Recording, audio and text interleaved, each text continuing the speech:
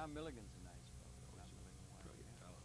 and And such an artist. yeah, oh, he is, yeah, and he's also got the good head on his shoulders, and it was really a good day. But I'm really looking forward to talking to Robert Ashford, my old friend, and welcome very much to Conversations.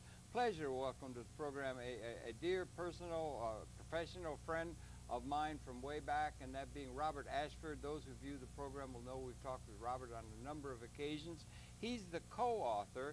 He, I might just say, he's a professor of law at the Syracuse University College of Law, and he's the co-author of a book. We'll let people look the way you maybe would look in the bookstores or so forth. It's called Binary Economics, The New Paradigm, a system of thought that contains a new basis of economic theorizing that is, in my estimation, and a growing number of people, destined to be the one which is going to serve us henceforth as we begin to move into the new 21st century. And Bob, welcome really very much. It's so good to see you once again, and welcome to Conversation Manhattan Network. Thank you, Harold. It's always a pleasure to be here with you. It is indeed. It is indeed. Now, we've talked with you a number of times and so forth, but maybe you could share just briefly your own background, because I know you're a professor of law. Share a little of your own background, and we want to get into the sub and substance and give you a chance to get into the sub and substance of this binary economic, the new paradigm, which I agree with you, it really is that, and what that means and so forth. But could you share your own background, please? Well, the earliest part of my background is I was part of a family that was very committed to making the world a better place. My father and my mother were committed to leaving the world better than they found it, and they had a very strong commitment to helping the disadvantaged. And that was just a part of our family ethic and a part of part of the orientation. I guess that's where your heart is. The advantage usually don't need that much help because they're doing okay by themselves. The disadvantage. The disadvantage Yes, is you want to help, and they're the ones who, if you got something, yes, if I see yeah, that's like socially conscious way. Yeah, that's right. Yeah. I majored in physics and English in college, and then went on to law school. I felt that neither the sciences nor the literature would sort of put me in the cutting edge of leaving the world a better place. Not that people in those fields don't do great things, but this is where, in the area of law was where I thought I could make my contribution. You went to Harvard, right? I went to Harvard Law School, graduated with honors, I'm glad to say. And, yes. And I teach law at Syracuse University. But through my life, I met someone named Louis Kelso, who was the author of an idea that became known as binary economics. And of all the ideas that are offered to help the economically disadvantaged people, this idea seemed to me to capture the greatest potential for having a systemic change, and that led to studying his ideas and then writing some articles, and then teaming up with Rodney Shakespeare, as you say, to write this book on binary economics. Right. It's called Binary Economics, The New Paradigm. Right. And maybe the audience would like to know, what do you mean by it might, but I new wonder if we paradigm? could take a minute. When did you first did you come across Louis Kelso's writings first, and then that tweaked your your curiosity and imagination and so forth, or did you meet the man first, or how did you happen to come in contact? Because I know you worked closely with him when he was doing his work in San Francisco largely. I was an associate with a large firm in San Francisco, which has become a large global firm called Morrison and Forrester, which is a fine firm. Law firm? Law firm. And they had then and they have now an excellent pro bono outreach. They're a very enlightened firm in many ways. And I was in the tax department and real estate and helping them do their work in that area. But I realized that in a very real sense, at least it seemed to me, that the work I was doing was helping the rich get richer and was doing very little for the poor.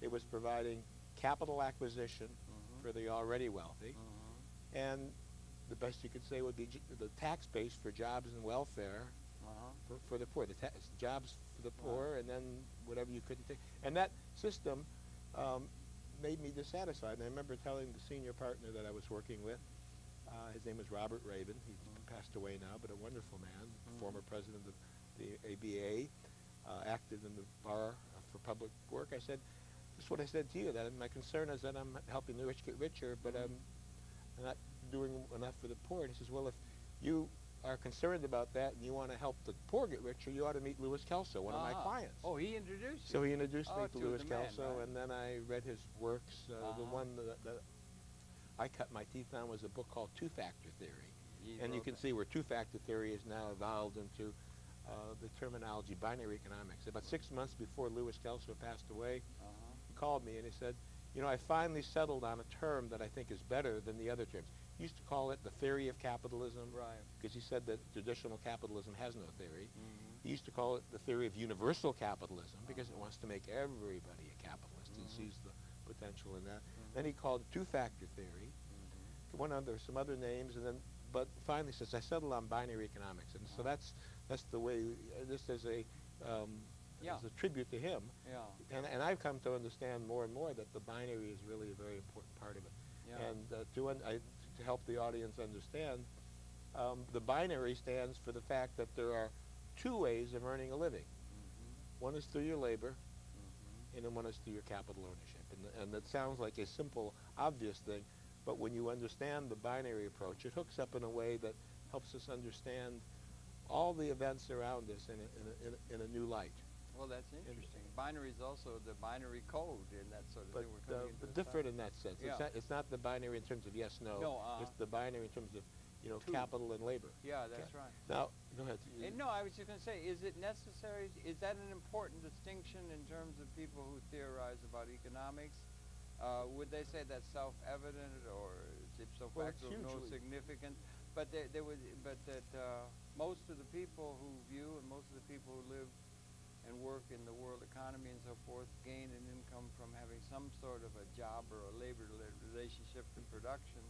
And the capital assets, which are part of the productive process, are in all economies, it seems to me, and in the world, they're very highly concentrated in a small class of capital owners that only represent maybe 5% of the population. And that's a problem. Now, people think of capitalism as being broader, and the New York Stock Exchange, for example, advertises that they have 52 million stockholders.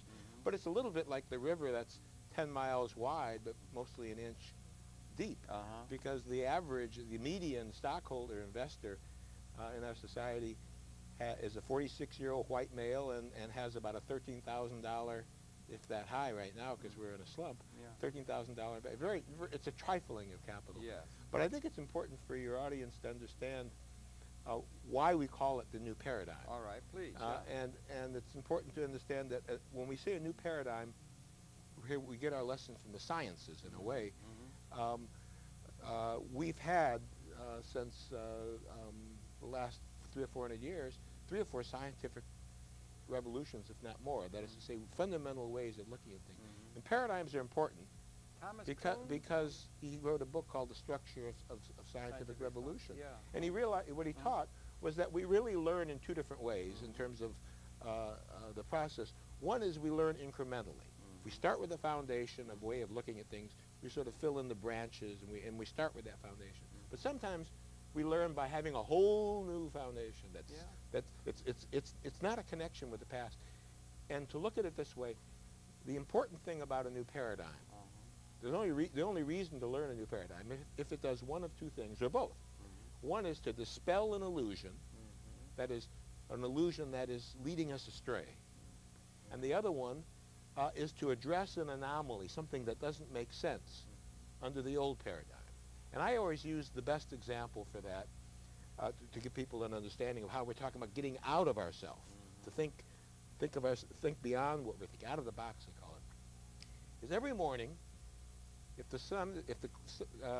sky is clear in the east, you see the sunrise. And every evening, if the horizon is clear in the west, you see the sunset. Billions of people see it, and you could measure it, but it's a complete illusion. The sun does not rise, and the sun does not set. And it's an illusion built on a false premise. But once you have the Earth going around the sun, a different premise, then everything is explained, and everything you see is explained. So it dispels an illusion. Now, like the geocentric view of the universe as opposed to a heliocentric. Now, there are those that say up pretty rough when that happened. That really messed people's identity up. It destroyed their sense that they were the center of things. But it's important to realize that some people argue, relativists argue, that, well, Earth going around the sun going around the Earth, it's all the same. You know, we could do, you know, professors are known for their narcissism. We could do it all around my navel if we, you know, that'd be very convenient for me. But the truth is that it's not relative. That is to say, it's only when you get the Earth going around the sun with the sun at the focus of an ellipse, it's only then that Newton's laws make sense. Right. So you have a whole new statement. You know, people say, what's new in philosophy? And I say, well, Newton had a new idea. He said force equals mass times acceleration. The world's never been the same. It lays the foundation for science. Now, since Newton, with the physical world that has not changed, we've had probably 10 scientific revolutions of different ways of looking at things. The physical world, since Adam Smith, in terms of how we make things, the technology involved, is vastly changed, but we're still with the same old illusion. Now, what's the illusion that binary economics explains? It's the illusion that capital makes labor more productive. Productivity. Productivity. Labor productivity. Adam Smith considered that the role of capital is to make labor more productive. So if you saw 10 boards an hour by hand and 100 boards an hour with a machine saw, the person is 10 times as productive. Capital makes labor more productive. By the way, Smith never saw a machine saw. I mean, he was operating long before coming out of a feudal area. And when he looked back, his Wealth of Nations, when he looked backwards, he looked back to the time of Henry VIII, and he says, it seems to me that our economy has been growing. And it seems to me. Yeah. He was talking about the accumulating wealth of nations. Well, nobody would look back today, 100 years, and say, it seems like our economy is growing. There's something vastly happened. So the binary view of why we have this growth is not that capital makes labor more productive, but capital is doing more of the work. So it's more like this. You haul a sack a mile, you're exhausted. You put 10 sacks on a donkey or a horse, you go twice as far in half the time. And the horse is doing all of the extra work. The horse is doing something far more important than increase the human productivity. The horse is doing, then you turn an ignition key on in the truck and you do 50,000 sack miles worth of work. The truck is doing most of the extra work. So the binary in binary economics is that labor is a productive factor, but capital is also a productive factor. And they're independently productive in the sense that they're independent variables. Now let me just put one more point on the table on this, and that is, we talk about Adam Smith. John Maynard Keynes is another one of the great economists. He distilled the economy in his general theory to time, money, and labor, the three fundamental variables.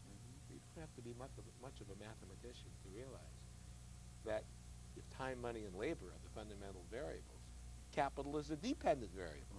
It's not an independent variable. So the binary economist, what's binary about binary economics is that you need time, money, labor, and capital is an independent factor.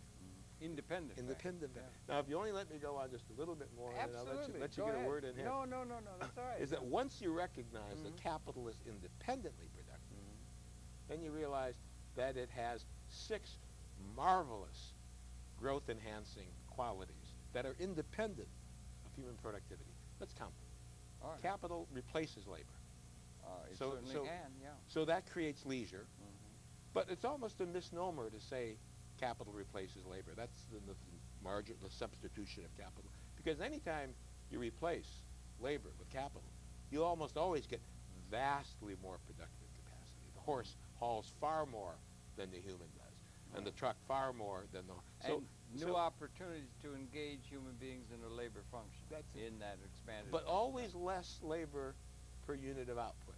So the second thing that capital does is it vastly supplements labor with vastly more productive power of its own. Yeah, I was going to take that thing you said about the truck, and you could extend that to a railroad with 100 cars hauling coal with one guy driving it that might even be able to be automated. In every field, the work of that sort is there. Now, then the third thing capital does, and I love telling people this, is capital does work that labor can never, ever, ever do.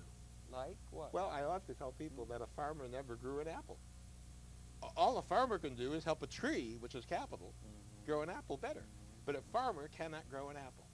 You know, we marvel at the computer revolution and everything. We can't. Well, We I cannot do. make computer chips. What do you mean we can't? We can't make it. You can't make a computer. You try if you from here to doomsday. Well, I would be hopeless, but no. But Capital Instruments, if guided, Uh-huh. can make computer chips. But we cannot make computer chips. It's They not can something we al- can. they can We also- need the tools Oh. to do the work. We could never do it. Yeah, because So- it's so fine-tuned and everything. You and can't so- deal yeah. with nanotechnology, all the little things. You can't. Nanotechnology is coming. And again, we can't do that. We can only. So capital Human- changes our whole relationship with everything. Now, the fourth thing capital can do is work without labor, and there are countless ways. Every automatic teller machine, every toll booth that's been automatic. Elevators, you just push the button. You don't need the guy yeah. to run the machine. People say if you don't think capital does work without you, try living without your washing machine. Yeah. That is, capital works without labor. The oil derrick in the ground. Now, it is true that it takes a person maybe to set the machine up and maintain the machine. Yeah. But And the labor- maintenance, but no. the maintenance work is not the work of the machine maintained. I mean, for example, if I were your doctor and saved your life with an operation and then checked you up every month and kept you healthy, I may be maintaining you in a certain sense. But your work is your own. The work of the maintenance person is not the work. The work of inventing, the work of entrepreneuring. All that's the labor work. But the capital work. So those are four things that capital does.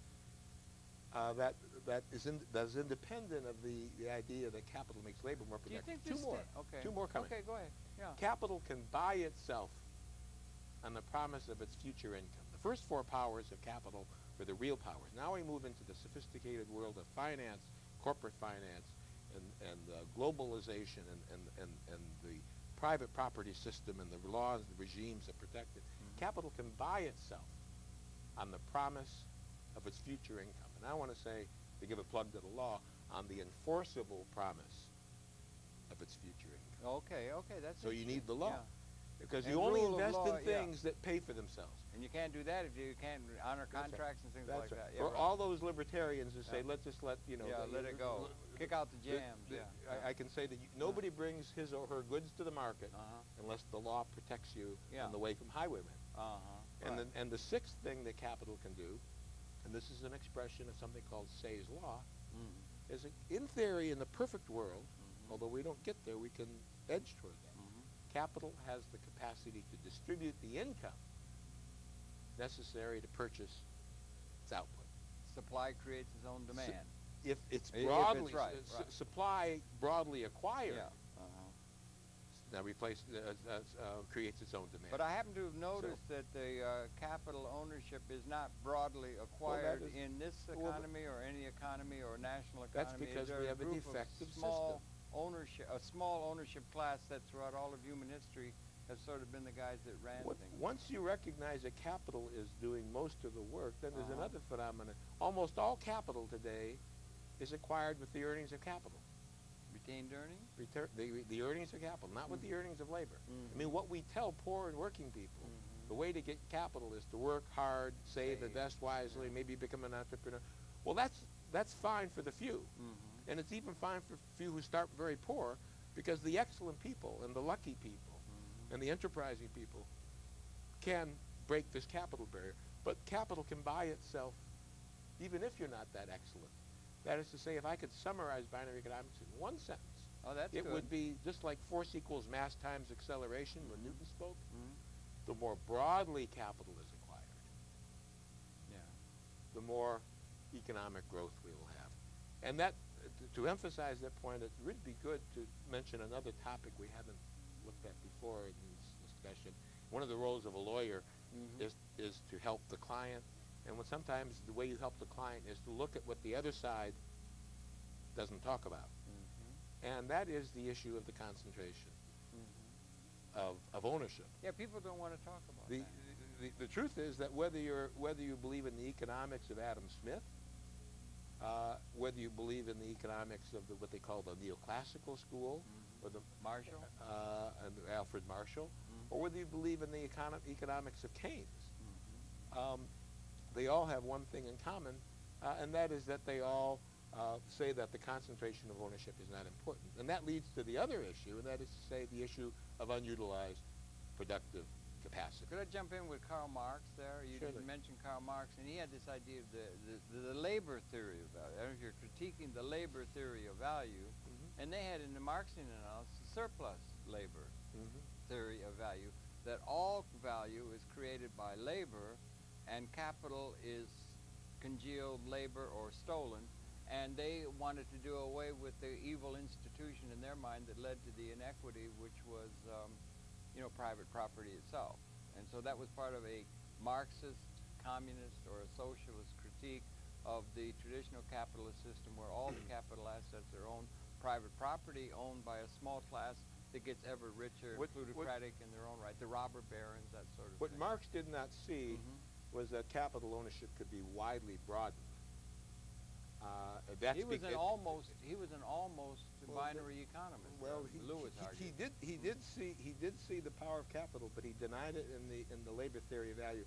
But Marx did see, and Keynes did see, the fact that we have unutilized capacity, and that's the anomaly. Yeah, we talked about the illusion that capital makes labor more productive. That's the anomaly we have is the anomaly of unutilized productive capacity. Now that's just something you have to focus on. I always like to say, Harold, if I could make you the czar of the world, you could feed, and your goal would be to feed and clothe and shelter the world and give people the resources to be able to behave voluntarily and develop their talents. Yeah, I'd like that very much. Now, however difficult it would be to do that in 2005 today.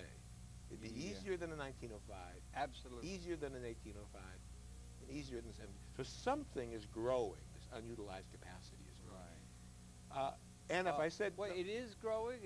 Has it been there? Was it there? Well, in Eden? it's controversial. Is it inherent in the evolutionary process? I'm only willing to go back to the time of Adam Smith. We have more. I'm willing to say that it was more than, and he looked back to the time of Henry VIII and said it would seem to be a little bit greater. Maybe more important. But it's huge. I say it's huge today. Maybe more important than Wealth of Nations, 1776. No. That was the year the steam engine was invented. That was right. Now it's important when you say. Industrial revolution. Someone would say, what do you mean by unutilized productive? And now I'm going to give you I another. would like you to explain another issue here. Okay. Suppose you're still the czar of the world. I'm the czar of the world, the whole wide world. But now you don't have this goal of feeding and clothing and sheltering. You have a different goal. I would call it a perverse goal. It's not true of you, but just hypothetically. I like that goal you had for me earlier, if you don't mind. But we'll just hypothetically to test what we mean here. Suppose your goal were different. Suppose just the way the pharaohs loved pyramids, you love unutilized productive capacity. It's not enough for you to have 2 or 3 plants in Flint, Michigan that are idle. You'd like to have 13 plants in Flint, Michigan that are idle. You just love it because it's your just perverse nature. Well, we could build more plants in Flint, Michigan today and have them fallow than we could have 100 years ago. That is to say, we have the capacity not only to produce more consumer goods that people dearly need and want, we have the capacity to produce more capital goods too. Now, the economist doesn't really devote their attention on this. They have a very stingy view of the word unutilized productive. Very parsimonious view. They talk about unutilized capacity where the numerator is the existing plant, equipment, and employees that you're not using, but you could. Yeah, that's what people would think. And the denominator is the existing plant and equipment. But that doesn't explain the unutilized capacity that would come if we could just empower the people to consume. Now look at it from the point of view. Well, that's because there's inadequate demand, to put it in simple terms, for among the folks to buy the things that we're totally capable of producing. And why is there was that correct? That is correct. Unutilized productive capacity, in your thinking, is we have a capability, but the folks, or the people of the world, do not have the means to clear the market. That's right. Because they don't have the income or the source of the income to buy that which we're totally capable of producing, ecologically good growth and so forth. Now, if you go that far no further, people will think you're a Keynesian, because now it's important to recognize that of all the market economists, Smith advises government from his grave. Alfred Marshall advises government. A lot of the Republican Party, Ricardo advantage. He does that.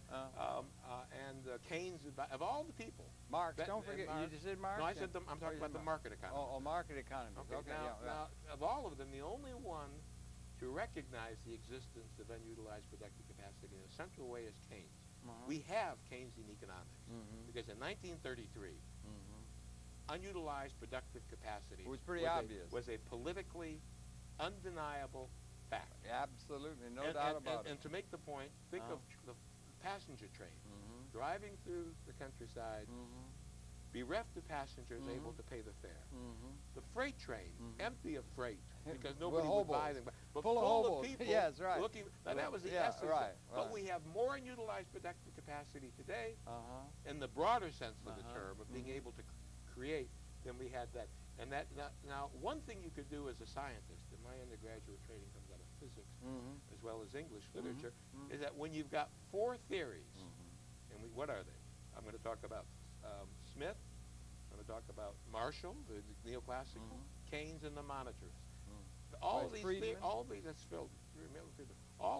theories, and you could throw Marx in there too. They all have one thing in common: they have not dealt with the what you deal with of unutilized capacity. So one way you could approach it scientifically: what do they share in common? What's the one assumption that they share in common? A good lawyer will say, well, what's the assumption of the opposition? That fails to explain the thing. And they all agree on one thing, and that is that the distribution of ownership has no strong positive relationship to the employment of unutilized productive capacity and then the incentive for more growth.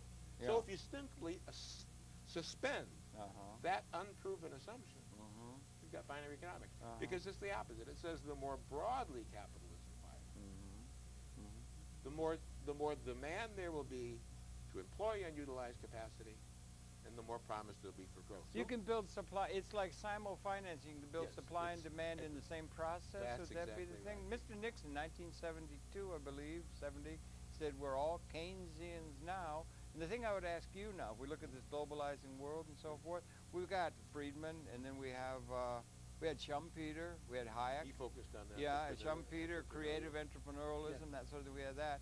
And we have Friedman, and then we have the Mundell, the supply side guys, and all that sort of thing. I would like to know if we're talking, what are we all now in terms of what is the theory that's motivating the globalization and the economic, and a big macro view that's we're all now, that we were Keynesians in 1972. What are we all now? And what's the theory behind this process by which the globalization process is taking place and so forth? I don't think we have a single coherent theory. I think people pick and choose as is convenient, and that's one of the problems. We don't have a single, but one thing we do have, and that is we have a set of theories from all of which agree that the distribution of ownership is not fundamentally important. And the binary economist says, no. The distribution of ownership is fundamentally important because capital is doing most of the work, and its distribution affects its profitability. So that puts it in a paradigm. It's a paradigm. Nature. That is, it's an interconnected things that relate all at once. You were talking about that paradigm thing and things changing. Another one is like in evolution. They have, you have a lot of quantitative change goes on, and then you have a thing called punctuated equilibrium. And the species appears. It happens all at once. It happens very quickly. A birth, you got a 9-month period of gestation, and then there's something been gestating. It's been quantitatively changing and so forth, and then there's something new appearing. We appeared 200,000 years ago in the evolution of consciousness and so forth.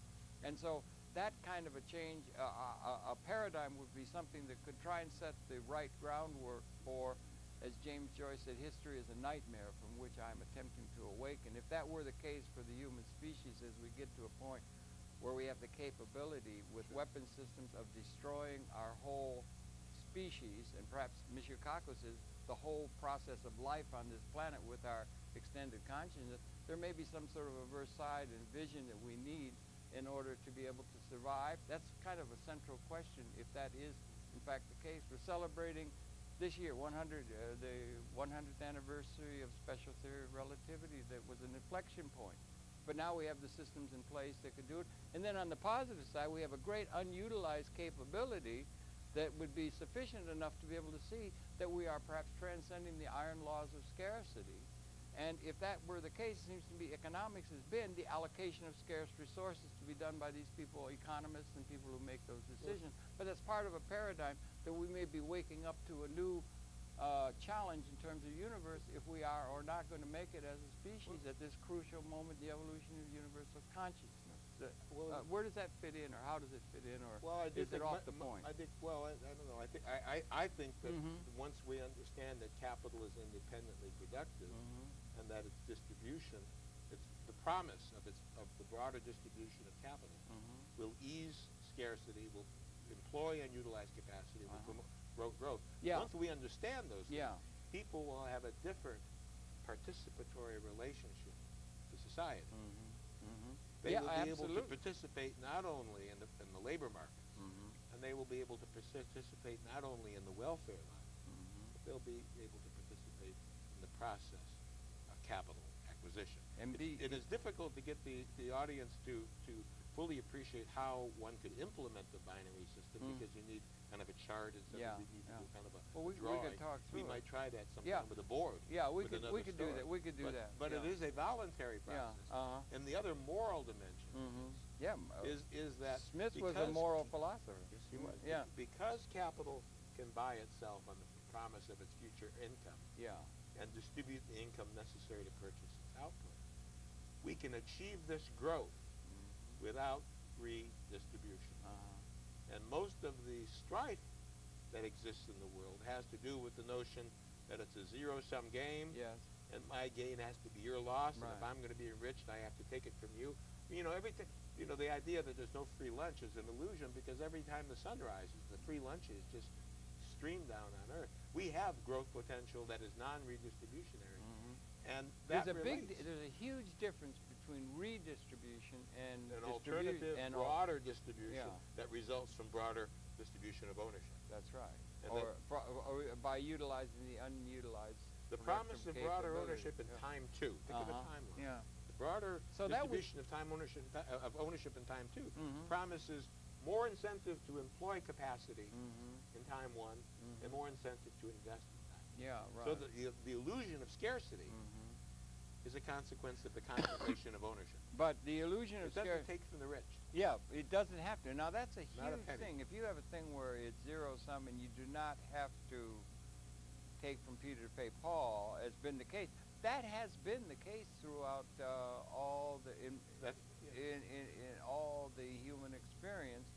So if there's such a transformation, it's a big, because we have institutions, we have thought patterns, everything that's been predicated within a certain context, ontologically, if we could, for whatever better term, and that context has changed. The Ancient regime in France of Louis XVI had held for 700 years. With a feudal pattern that was being subsumed by an industrial process, that steam engine and whatnot, and it was out of date with the zeitgeist or what was going on. Do you think the patterns that we've had for a couple hundred years now that are trying to operate this global system and so forth are being superseded by the larger evolving reality, and that there's some sort of a very new transformation, and the binary economics might be the economic side of that, or the answer to that largely seen challenge that confronts us all. Another one of the illusions, and you're right, another one of the illusions that binary, another one of the illusions that binary economics suspends, and again, it's just like when you see the sun going around the Earth rather than, or the Earth going around the sun rather than, it changes the way you look at everything. Binary economics changes the way you look at many, many things that you would take for granted. It sometimes makes an up, a down, and a left and a right. But the illusion is here. And it's an illusion that confuses financial savings for what we call real savings. And you will hear economists and investment bankers and lawyers and others who should know better confuse real capital with financial capital. You've heard we need savings for capital formation. And one of the subtitles of one of the Lewis books is how to cut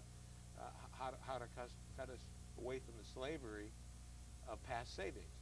And the point Harold Moulton wrote on that. Harold Moulton. Harold Moulton, who was the president of Brookings in the Depression, came to the conclusion that if you look at the econometrics from, let's say, he went to about 1880 to 1930 something when he wrote his Formation of Capital, he said although they say you need savings for capital formation, the data is clear. During booms, our savings, our investment and our consumption increased. And during busts, our consumption, our investment decreased. So you do not need savings in a physical sense, in a financial sense for capital formation. It is true that the same molecule of iron cannot be both in a producer shovel and in a toy shovel. That is to say, you can't, in that sense, you need savings for capital formation. You need the physical molecule. Does but the that idea hold that you for- need financial savings for yeah. capital formation is quite another I proposition. just wanted to ask you, does that molecule metaphor you use work also for, say, like a spear and a plowshare? That's exactly right. Okay, I just wondered, in don't terms need- of the, yeah, you you know, don't. It is true Isaiah. that you can't put the same molecule, but financial savings is what's on the right-hand side of the balance sheet.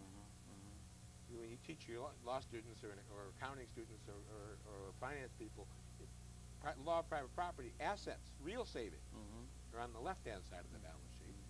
There's a line, and then financial savings on the right-hand. Financial savings are a claim on real savings. They're a claim on it. But so was the IOUs that the company has, the debt and the trade creditors and the taxes that the government collects on companies. Yeah. So that financial savings is simply a claim on real savings. But the broader potential, the broader growth potential, the broader ownership itself can create a claim on future earnings. But the institutions in place now, I heard you say something before, and I don't know if you spell it out. You said that, and let me preface it by saying the logic of business finance is you're going to make an investment That pays for that's going itself to pay for in a itself competitive period of time. out of its future earnings. In a competitive period of time. Now, the logic. that's the logic of Yes. if it's not, it's a bad investment. right. So the And investment bankers and people have to decide and do feasibility and all it'll that pay sort of for thing. itself even more broadly if it's acquired more broadly. Now because that's it'll pay for itself even more quickly. That's the issue. That's an issue That's the in terms of what you're saying is that if the capital ownership is now that's another thing. Maybe they'll say, well, everything this is the best of all possible worlds because we're all capitalists and so forth. But it's not the case. The capital ownership class is a very concentrated. small Basically, group, and it's according to- becoming. And the institutions that are in place are concentrating that ever more. Well, The capital I would say ownership through time, the trend in that, and that's characteristic not just of this economy, but each economy. There's a small class of a few people who own You it, could set the summarize- templates for things in each of the countries and of the world economy itself, and that in itself is a problem, particularly if, as Mr. Keynes said in his letter to his grandchildren, he said, you're going to be confronted with technologically induced unemployment if you're trying to distribute all income to the people through employment opportunities, because the technology is going to be massively displacing of that, or well might be and could be. And so you got a real conundrum. How are you going to distribute? How are you going to The answer distribute is broader income to the ownership. masses of the The people? answer You is got it. broader ownership. Okay, yeah. I mean, Yeah, that's that's all part of the paradigm. It seems to me. Am I off base Oh, or no, not? you're exactly right. All right, It's a part of the approach, and the promise of broader ownership will simply promote a growth that would not exist if the broader ownership were not there. It is the broader ownership that produces the growth. And my point is, my fundamental professional point, is not that we should immediately implement a binary economy. We haven't gone into the details, but that when we teach our students, who then become the investment bankers of the future and the lawyers of the future and the social engineers of the future And the the president politicians and the politicians of the future, Yeah. and when we teach them the different theories of productive capacity and growth, that the binary theory needs to be one of those theories that is included within the mix of things that are thought about. You know, there are also, we haven't talked about it, but there's also there are political and spiritual components of this too. The political component is very important in this respect. We think of democracy as being majority rule, subject to protection of minority rights, Bill of Rights, and things like that. The binary notion of democracy is a bit different from that. According to the binary notion, the essence of democracy is universal, individual participation. Universal in the affairs of society. In the affairs of society. Universal, individual. So the political power is the right to vote. The economic power, which is the other power that is of a civil the nature, right to own a capital is the base. right to be productive. And In the the right way to be the productive not only as a laborer, but Mhm. the right to be productive as a capital owner. And that's denied to the vast Most majority of people the are world denied that. population. You know, but on one level, you can All now the you can- assets owned to the are owned by the few. Universal. Yeah. Now you can take a look at historical view and say, well, we can summarize binary economics. It's a strategy in a very simple way. It combines three principles that we embraced in the past and we have not carried forward into the future. First principle was the Homestead Act.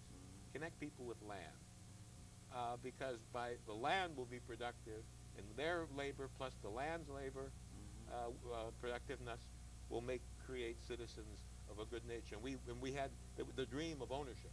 Yeah. Then the second program is the FHA program. Yeah, it was great for home ownership. Yeah.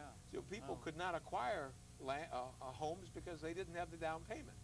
So the substitute for that was the FHA. Well, we need to take those two ideas and create an industrial homestead act, where the capital that buys itself for the rich, with the help of credit insurance, will buy itself for the poor people as well. It buys it for the rich with the help of capital insurance, did you say? And also, if I may, Lewis talked, if I'm not mistaken, not only insurance, maybe against casualty insurance, against loss, business loss, but also then a reassuring capability that the whole society might engage in order to back up a reasonably expanded and appropriate insurance against loss, particularly business loss, particularly if the citizenry is going to be vested in the stock market situation. It can't be a crapshoot where you can lose, and it has to be solid. And so you want to have that. You'd have to have that solidness. You'd have to have these things added in a general theory kind of way if you're going to institute that kind of a policy. And that would be relevant to a lot of the retirement people and so forth. They're getting very seriously concerned about the current situation and how financing is going to be done. So those are all problems that are right at front and center on today's newspaper. One of the things that the binary system would do was to get people to focus on a critical right, and that is the right to acquire capital with the earnings of capital. Say it again. The right to acquire capital with the earnings of capital. Okay. Now, almost all capital today is acquired with the earnings of capital. Retained earnings. According to Dr. Wolf's notion, 1% own 50% of the Edward wealth. Wolf, Dr. Edward Wolf, 10% own 90%. So right now, capital is acquired with the earnings of capital. What do the rich use to acquire capital with the earnings of capital? They use non-recourse corporate credit. They use trust mechanisms. They use lenders. They use insurance, and they use a friendly monetary policy. The same things that work for the rich can work for the poor as well. You simply open the system of corporate finance so that the poor and working people are able to participate in the very process. And that's what fuels the growth. That is what produces the growth. What's lacking that has prevented that from being able to walk upon the scene, as they used to say in the old jazz song, in terms of in a place where there are people competitively looking at the opportunities and so forth? What has prevented that from coming on the scene? I think it's fundamentally a lack of understanding about something critical, and that is that capital is independently productive, and it can buy itself for the poor even more profitably if they're cut into it than right now it's buying itself for the rich. It will continue to buy itself for the rich, but more capital can buy itself if more people are included in the process. I understand, but what has prevented that from just evolving? That understanding. Yeah, but okay, and that's it. It's a blind spot. We've been blinkered or something like that. Or has there been a change that makes possible to us collectively now, let's say on the living side, rather, we looked at the darkness of the fact that the weapons can wipe out the whole species, which is something that every concerned person is concerned about. Now, but on the living side, has something changed that we have now a possibility that's opening as existentially significant as that destructive scenario that looms and is growing, that is equally existentially significant in terms of altering for want of a better term, the ontology or something that makes now possible things that haven't been possible historically and ushers in a time where the binary paradigm really is exactly what is needed, whereas in an earlier time it would have been harder to institute. Or what has changed that makes this new kind of thing possible that hasn't been possible throughout the whole dark history of human history that's been ruled by a few guys who ruled the roost? I think the increasing productiveness of capital is a process that has been going on for thousands of years, but it simply began to accelerate with the Industrial Revolution to an appreciable. So what's changed, I think, is really what you call the Industrial Revolution, which is still going on. We have a post-industrial revolution. Well, I still think I mean, you can talk about all one. I think it's all one. Yeah. I mean, you can say that Yeah. that the computer industry is post-industrial, but you know what? Its industry makes computer chips. I mean, well, I know there's a connection, but there is something about it, and the nano thing and everything. My view is that my view, one can take the difference that it's a fundamental change in quality. Yeah. My view is that it's a continuation. People talk about this as an information economy and everything, knowledge workers. My view is that when Homo habilis picked up a twig and began scraping, he was a knowledge worker, or she was a knowledge worker. Okay. And so, and then when somebody gathering began putting things in sacks, because a sack does work at home.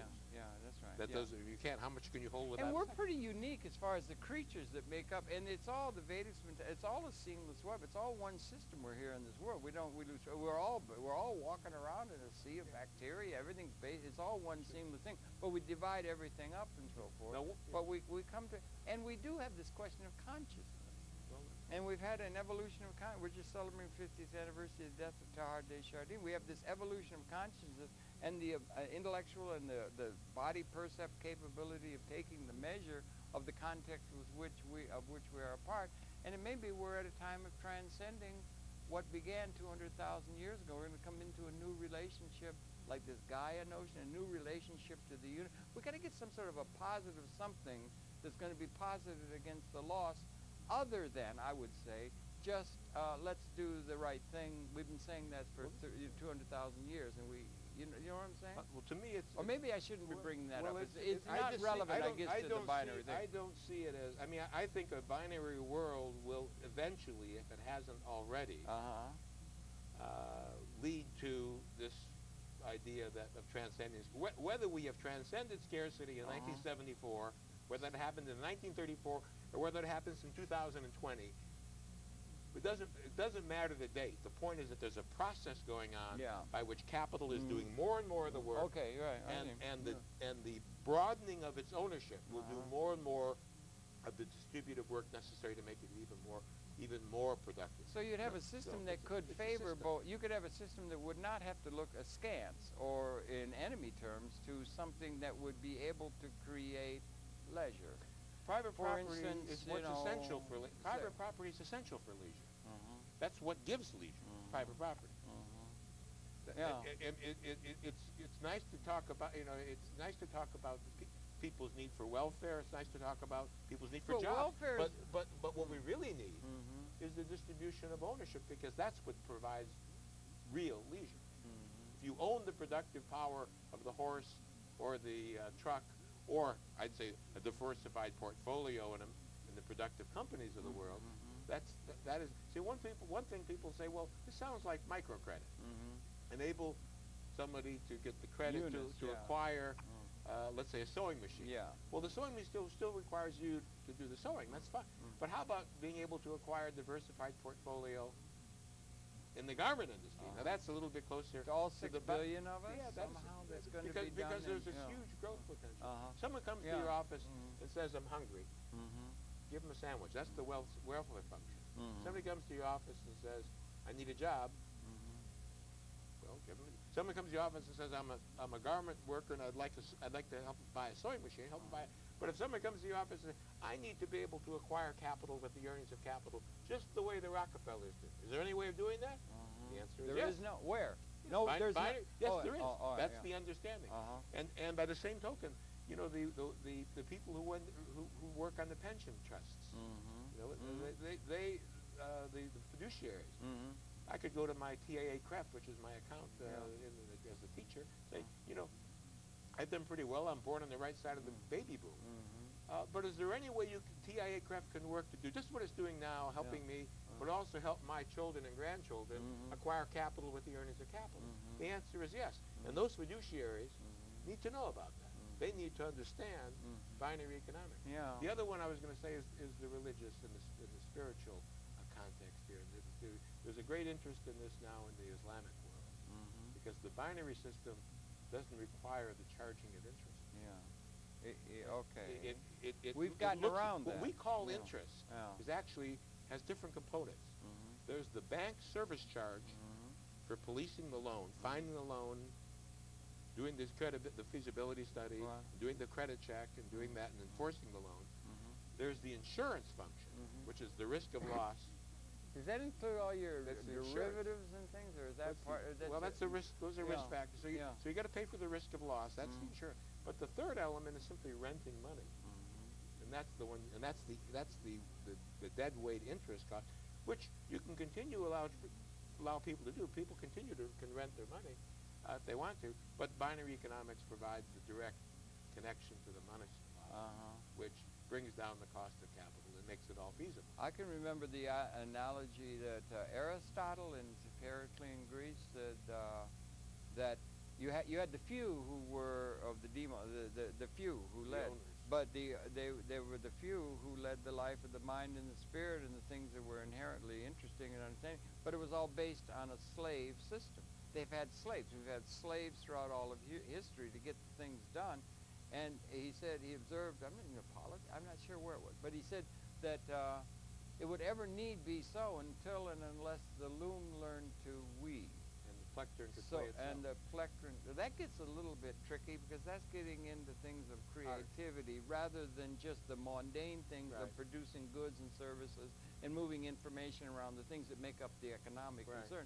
But we may be coming at a new kind of a relationship that's going to free people from having to be what they have been throughout human history.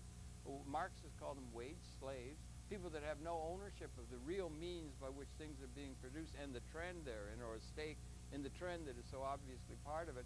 And that's something why there might be so much political unrest in the world at least at an economic and political level, that we really ought to be addressing if there are some solutions to that large system paradigm challenge to human society, it seems to me. Well, people are right now excluded most people are excluded from the process whereby capital buys itself and then distributes it. And that's the way most of the capital is acquired. And they shouldn't be excluded from that. But everybody needs to understand that. If people only demand jobs and welfare, that's all they're going to get, jobs and welfare. They need to understand that they can also negotiate participation in capital acquisition. With a broader understanding, this idea can work for everybody. Now, there are those that say, but some of the rich understand this and they don't want the broad ownership. Well, that's fine, but at least let's put that on the table. Some people say, I would rather own 100% of a pie that's this big than 80% of a pie that's that big. Well, if that's your choice, but now put it on. Now, as long as we're denying that the distribution of ownership has a positive relationship to growth, they can say, we can't get any bigger unless you give us tax benefits so we can create more jobs and welfare. But there's another way in which people can earn a living. But they're going to create the more jobs because that's the only way they have to distribute income. And now you're coming up against the Social Security baby boom thing that's coming, and people are paying it. And then you do have this thing again. I don't know whether it matters, but they think they're just going to maintain these job functions for people from now until the end of time. But there's a very real warning in the trends of the world is that it's not the jobs that are creating the wealth. It is the technology, and the technology is what's important, and that has to be owned by the masses, not just the right to have a job to do what somebody who owns the capital tells them that they have to do. It's a kind of liberation blowing in the wind for the whole of the world population. And the technology is not some free-floating thing. The technology is instantiated in particular machines. You see that term. Where'd you get that term? It comes from the first time I heard it was a fellow named Mark Reiners, a brilliant binary It's also economist. coming from Ray Kurzweil, instantiate, but it has to do with nano stuff. Okay, instantiate. Yeah, that's a term that's going to become in the vocabulary. But that's what a capital instrument is. It's an instantiate. When I say, again, a real capital instrument. Financial capital instrument is a claim on real capital. But the financial claims, if you say that broader ownership promotes growth, it's the broader ownership that's promoting growth, and that's what creates the claim on the new wealth. Because capital can buy itself even more productively when everybody's cut into the process. you know, and that's the sun shines on the good and the bad alike. Yeah. It shines on owners and non-owners. And the existential challenge of weapons that can wipe us all out really does make it imperative, really, at a certain level, no matter how much they want to avoid it, to realize that we really are, and it sounds idealistic. You don't want to resort to idealism or like trying to do things by welfare, by quantities of need or being moral in those sense, but we are really all in this boat together. You know, and that's like Gaia, that kind of thing, and that's a dawning reality that's going to perhaps make people up to some new things that they thought were not possible, coming out of the we've subsumed the historical institutions within a newer pattern, and that's what's about to emerge, and it's going to have to be distributed. Knowledge of that should be on the agenda of all concerned citizens. We need to teach pathways these things to change, so people come to understand. It's really the biggest barrier is a lack of understanding that capital is independently productive and that it's a vast, important relationship to economic growth, and that there's really enough for everybody. Well, all right, now there it is. In my view, would be that hasn't been. It is now, and we ought to bring that front and center. That should be written on letters that high on every think tank in the world. There, we have transcended scarcity. That's my thing. And that's happened since about 1970 in terms of that. But we run out of time. We talked about these things make sure before. that we get people to buy this book. See the book. Here it is. Here it is. It's explained in it's straightforward terms. Yeah. Anybody who watches in a program like this. Published by University Press of America. Okay, good. Anybody who can follow 60 Minutes can follow this book. Okay, fine. Happy to have been able to share those perceptions with you, Bob. It's so good to see you. Welcome once again to New York. And we'll distribute this out as best we can to the.